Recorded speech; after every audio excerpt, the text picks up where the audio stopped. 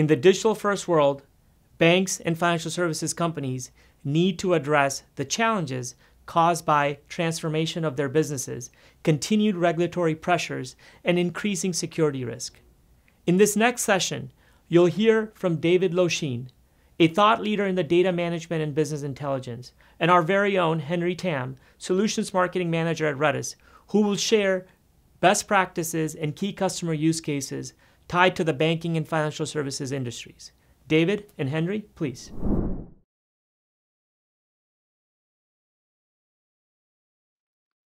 Hi, my name is David Losheen. I'm the President of Knowledge Integrity, and I'm also the Program Director for the Master of Information Management program at the University of Maryland. And so let's kind of jump in. What are we going to talk about today? Here's our agenda. We're going to talk about key challenges and opportunities that are motivating the need to modernize. We're going to look at technology dependencies and long-term technical debt.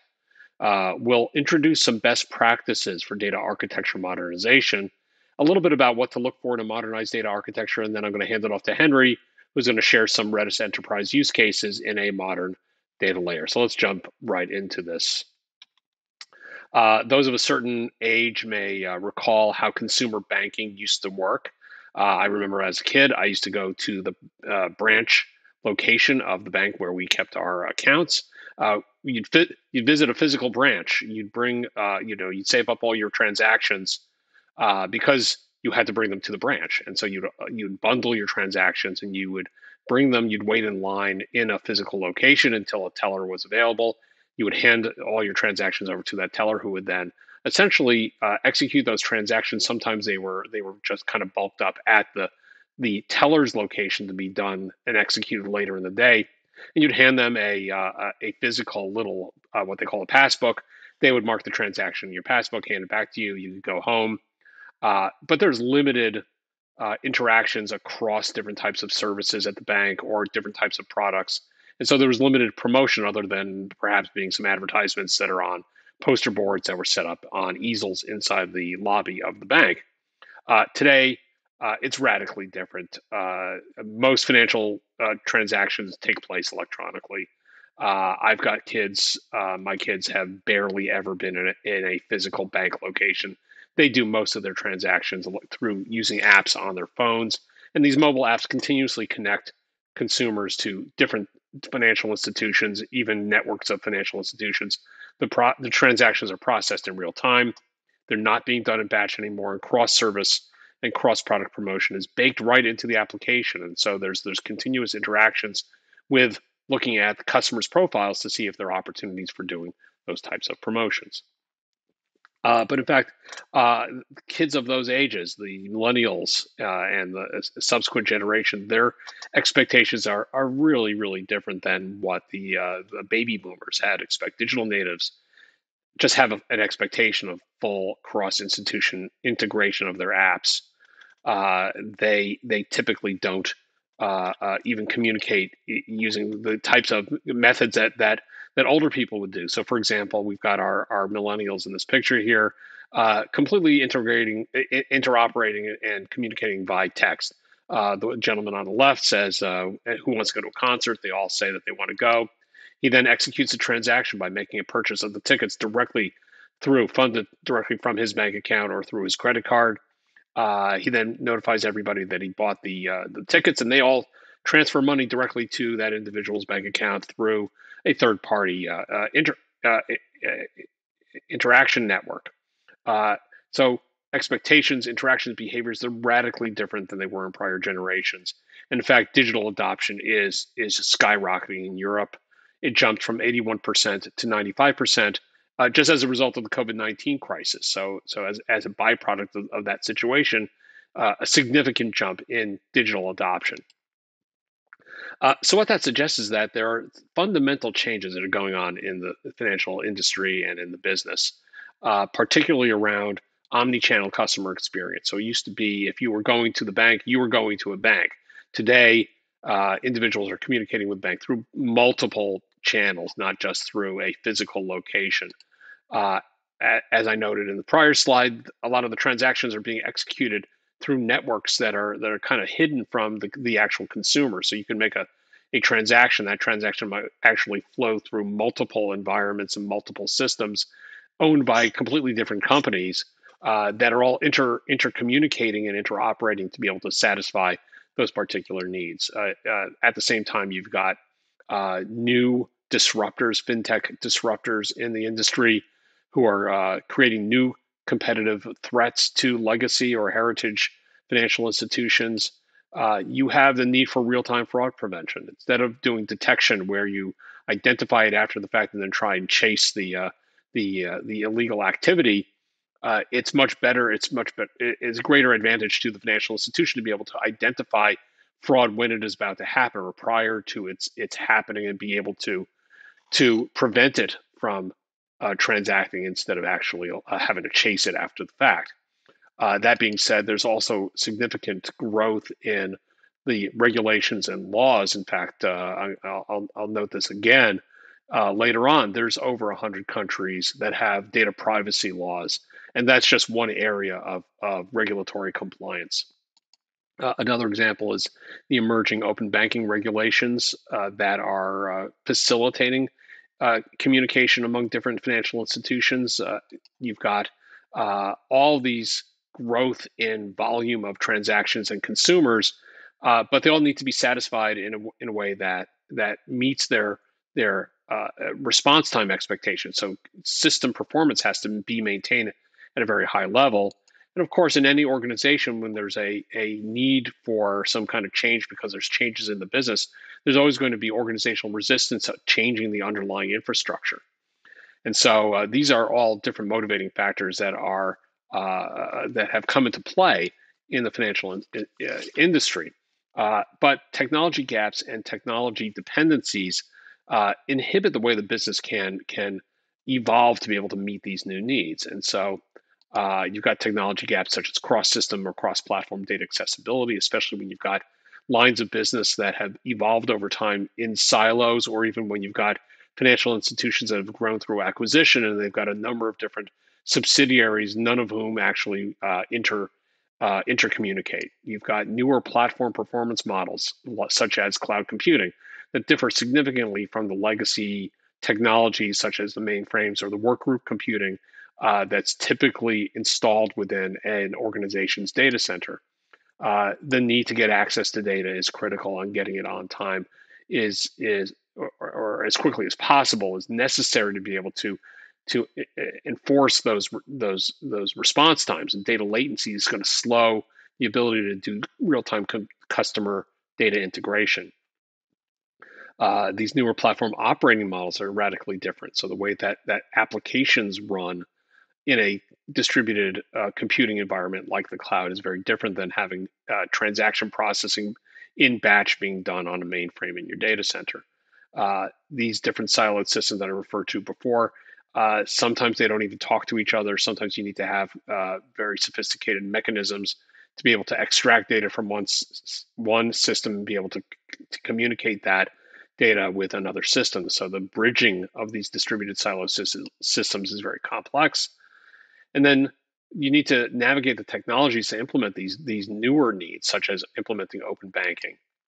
And finally, when you've got an organization that consists of people who are used to one type of technology, you need to raise the awareness and provide training so that your teams will understand how the modern technologies work. And so these are some of the gaps and dependencies. And what we have is 5 best practices that will help address data architecture modernization challenges. So number 1, simplify data accessibility and streamline data integration. Number 2, insert an operational data layer to modulate access to legacy systems and emerging systems to modernize without disruption. Number 3, integrate execution of data governance and data policy compliance directly into the data layer. Number 4, standardize that data layer to improve and essentially encourage data self-service. And number 5, ensure that the data layer is optimized for memory and data access. So let's look at this a little more carefully. If you think about the way the modern consumer works, they do much of their interactions through a smart device. Maybe it's through their computer, maybe it's through their phone. But customer data is created in multiple origination points. So that same consumer who who execute a transaction at a physical location or through some kind of point of sale mechanism, data is being logged there. Maybe they, excuse me, maybe they had some interactions through texting with the organization, or maybe they went to a website and they checked their profile and had a communication through a chat mechanism through the website, or they did credit card transactions or other types of e-commerce. And financial institutions want to be able to get access to all this data and integrate it to be able to do the personalization that these consumers expect. So there's a need for embedding capabilities to analyze a coherent and a consistent view of customer data that's pulled from all the different points where the data is being created and stored.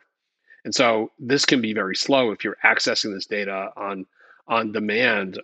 Instead, if you can use a data layer, which is similar to what we have on the slide, it can speed access, it can support integration, and ultimately reduce data latency, which is one of the key issues that are impeding the ability to provide these real-time consumer experience and personalization, et cetera.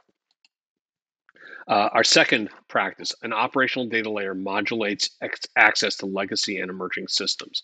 And so if you think about it, financial services back office systems are typically on-premises data center mainframes, and all the interactions or transactions are being facilitated through the interactions with that mainframe computer. And you can think about modernizing the mainframe, but instead of buying bigger and larger hardware that you install inside your own data center, a lot of organizations are looking at the cloud as being a good alternative, or even a desired alternative to capital acquisition of big iron. And so a lot of organizations are looking at transforming to a multi-cloud platform. Well, when you want to transform your infrastructure to a multi-cloud platform, you have to recall that you have to be able to make sure that your applications continue to work the way they're expected to work. And so one of the mechanisms that we can suggest is implementing a high performance microservices layer between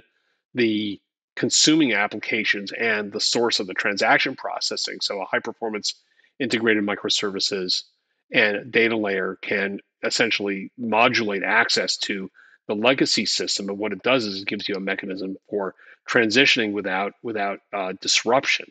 And so once you've reformulated or refactored your applications to communicate with the back office through that data layer, you can actually change your underlying system without disrupting the way those applications make use of that data. So it gives you a position to support increasing number of third-party apps and stream processing while continuing to satisfy the needs of existing applications. Our next best practice is integrating data policy, governance, and compliance directly into that data layer. So there's an increasing array of governance directives, data quality directives, regulatory compliance, legal compliance directives that need to be addressed simultaneously in real time. So it's not just that I've got a bunch of data privacy laws, for example, and I have to check compliance with a single data privacy law, but rather if I'm a global financial institution, I've got consumers across the world, I need to make sure that at any point, at any location that individual is making a transaction, that all of the compliance directives are being observed at the same time. And that becomes relatively complex and it's difficult to manage. So an operational data layer can be configured to directly embed integrated validation and compliance monitoring. So when it comes to things like know your customer or anti-money laundering or FATCA or GDPR or any of the privacy policies that are continuing to be piled on, instead of having to be concerned that your systems implement that at numerous locations across the enterprise, that you actually can embed that directly into that operational data layer. Think about the scope and scale of consumer interactions. I mean, we've got myriads of consumers that are executing potentially millions of requests concurrently, transactions, et cetera, that they want to be able to look at their account. They want to be able to see what's going on. They want to be able to compare what's going on in one account with another account. And this data is sitting all over the place. If the bank is instituting some kind of barrier or gateway in between, it becomes a bottleneck, and so you have to get out of the way. And one of the ways to do that is to make use of APIs and microservices that connect the entity or the app directly to the sources of that data. So the these apps that require access to consumer data have a secure means of requesting and transmitting that data. So the microservices on the institution side service those requests, and you've got APIs that are sitting between the consumers and these microservices that are navigating the authentication and authorization to make sure that the individual is the right one who to be able to get access to the particular accounts, and that that individual is only given the information that is authorized to be displayed. So the APIs are being used to authenticate and validate and execute those requests. And then finally, optimizing the data layer for memory and data access. Uh, in-memory architectures are robust enough to be able to support transaction processing, operational processing, and analytical processing simultaneously. And so this creates an opportunity where instead of having to execute a transaction and then trying to formulate a consumer profile by pulling data out of storage, we can make use of an in-memory architecture that can maintain a consistent view of that consumer's interactions and the consumer's profile that essentially cached in memory and is only updated when there's a change in the underlying system. So if you go back to what I was suggesting earlier about how there's an omni-channel interaction and an expectation of consistency across those different the perspectives. If I've got copies of that profile information that are managed by my data layer, and it's maintained consistently because it monitors for any kind of underlying changes. It means that I've got essentially an elimination of the data latency of running a request to pull data from its other sources. So this in-memory architecture is actually nicely suited to cloud deployment because it provides automated scaling, it does on-demand elasticity, and it's replicable and can be containerized across multiple cloud service providers. So I can actually deploy this mechanism for doing an in-memory architecture, and if it make use of the elasticity of the cloud service providers by expanding or contracting as demand grows or shrinks, and doing that also in real time. So I'm actually got an optimal mechanism for both ensuring that requests are being serviced in a reasonable time frame, but also that I'm not overwhelming my costs because I have capabilities that I'm paying for but not actually using. So it does give you a number of different benefits there. So here's some considerations. There are some new changes in the financial services industry that create new opportunities, and yet legacy or heritage organizations that rely on legacy systems are going to have a diminished capability for competing as new competitors and disruptors emerge in a fast changing world. Modernization affords this opportunity to eliminate the technology dependencies that we talked about, and essentially pay down that technical debt. If we look at our best practices for data architecture modernization, it actually depends directly on adopting an operational data layer. And if you are going to look at employing an operational data layer, look at technologies that enable your organization to modernize without disruption, to be able to do so without making significant changes to the way the underlying existing applications work, yet provide you with a short runway to be able to adopt new technologies and new capabilities and build new competencies that improve your customer's experience. And so I'm gonna hand it off to Henry. Henry's going to provide some examples of some Redis Enterprise use cases for an enterprise data layer. Thank you, David. My name is Henry Tan. I'm the Senior Solutions Marketing Manager at Redis, with a focus on industry vertical solutions, including financial services. Today, I wanted to share a couple of key Redis use cases in a modern data layer. First, I want to cover 4 key capabilities that makes Redis Enterprise the ideal real-time modern data platform for the next generation of financial services applications. First, Redis Enterprise is built on open source Redis and can deliver sub-millisecond responses to deliver those instant customer experiences that David was alluding to earlier. Second, we have the flexibility to build and scale modern applications based on our support for multiple data structures and models, including Redis JSON, search, graph, and time series. Third, Redis Enterprise can be deployed on-premise as a self-managed service or in the cloud as a fully managed service through our partnerships with AWS, Microsoft Azure, and Google Cloud. Fourth, and most importantly, Redis Enterprise with its 99.99% uptime is enterprise hardened to meet those mission-critical needs. Many financial services customers are deploying Redis Enterprise in their production deployments today. Customers like PayPal, MasterCard, TD Bank, and Deutsche Börse. Redis Enterprise key use cases fall into 4 key buckets or areas. First is customer client experience, risk management, real-time fraud detection, reporting, and analytics. The key thread between all 4 use cases is the need for real-time data. The first use case I'm really excited to share. This is a top 10 bank in North America, and they wanted to deliver a unique and differentiated customer experience. So the use case is that to be able to provide customers and clients with their consolidated account and balance information instantly. I think the keyword there is instantly, without having to wait as we're sometimes accustomed to for that hourglass or waiting for something to load. So how does it work?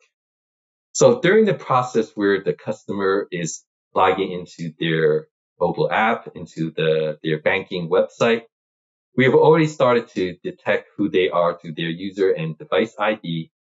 And in the background, the necessary account information is being prefetched and loaded into Redis Enterprise.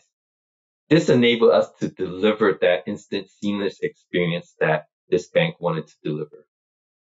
By having that data already basically organized, the data already modeled and formatted based on that user interface, we're able to deliver that instant experience that customers demand and require in today's all digital world.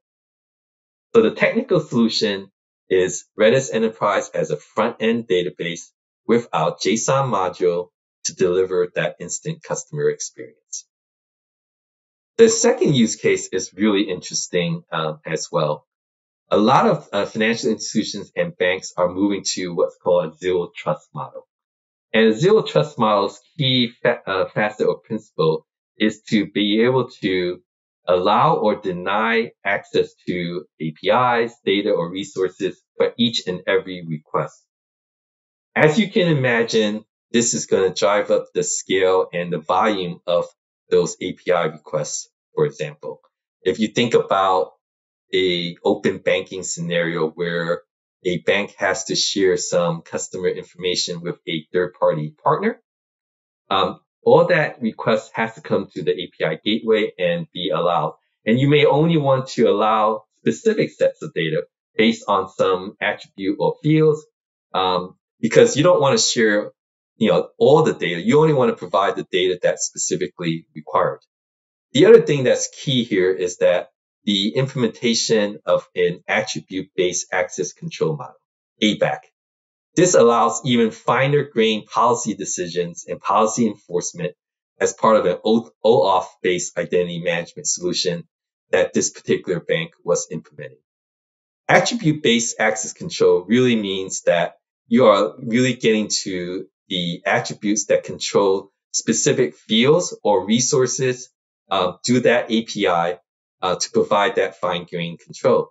And this really improves both not only the customer, in this case, the third-party application, but the end customer as well. And it also improves the developer experience because you're able to provide that fine-grained access control to the developer to secure access to that data. And with Redis Enterprise active for high performance and a globally distributed ABAC database, we're able to enable that access control for any client or customer across the globe with high availability. And the key here is that the performance that's necessary for this kind of access control model is only going to be possible with an in-memory data platform like Redis Enterprise. So the technical solution is Redis Enterprise acting as the primary database to store the tokens, the identity, the permissions, and the rule sets for this fine-grained access control in an active geo-distributed database. The next use case involves improving the case management experience and reporting. This leading financial services customer was developing their own in-house case management tool. And one of their goals was to improve the efficiency and productivity of their investigators as they were doing their due diligence to determine whether fraud was happening or whether it was money laundering, etc. One of the things that they needed Redis Enterprise to provide was the ability to do an in-memory search. And the key here is that if the data and related case files and documents and data needed by these investigators were stored in some sort of persistent storage solution, then it would have needed to be encrypted and would have slowed down the search process. So Redis Enterprise, using its Redis search module, was able to provide fast and efficient in-memory search for discrete fields, for terms across multiple cases that may have been related, and then enable them to find patterns that might indicate that fraud or money laundering was in fact occurring. Another component of this solution, as you'll see in the diagram, is called Redis Connect. Redis Connect provides the change data capture framework and connector that allowed us to be able to extract and collect the updates from the backend SQL relational database. That way we were up to date with all the latest files and data needed by the case investigators. So overall, the technical solution was Redis Enterprise acting as an in-memory data store using the fast Redis search capabilities and then the change data capture of Redis Connect. I wanted to share a specific case study that we have done with one of our key customers in Europe, Deutsche Börse. Deutsche Börse is a leading international securities exchange company that operates and is headquartered in Germany. They were facing scalability issues as the volume of trades and the reporting that they had to do to their regulators. So Deutsche Börse turned to Redis Enterprise to offer real-time trade reporting services to their 3,000 plus clients, and was able to support a 20x expansion in message volume with no increase in latency. So basically their quote and trade events, which were captured in Kafka, were sent to Redis Enterprise for processing before being stored in the Oracle database.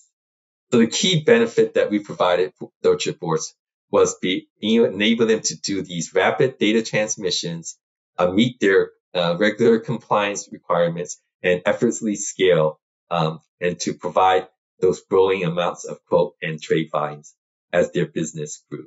A great quote from Maja Schraub, their head of data IT, was that Redis Enterprise supports the throughput and latency requirements Deutsche Börse is required to guarantee to its regulators and to its customers.